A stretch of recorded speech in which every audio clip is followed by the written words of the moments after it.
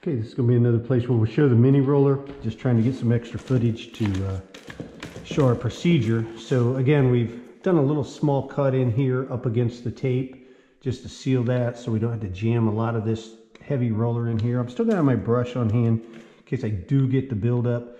This being such a small wall, then we're going into the bigger wall. We're going to use this little roller right here just to, you know, not get the big roller up against in this small kind of tight area here. And so we'll just run this. Again, you see how this nicely, we want a little bit of texture in the paint,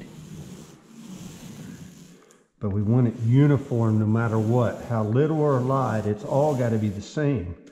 And so by putting the same amount of paint on with this little roller that we do the big, we just do a little smaller section.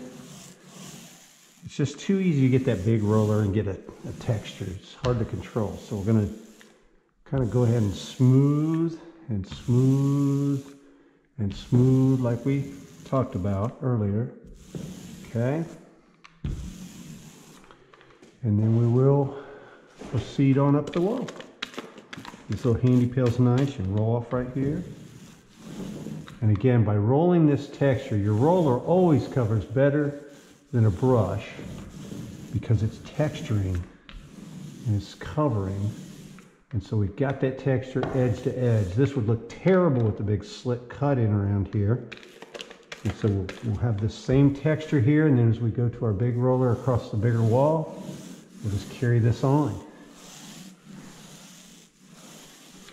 I don't know how well you can see with this camera. I'll find out when I get back to the office. Some little imperfection there. There's trash on the wall, dust or something. Get that off.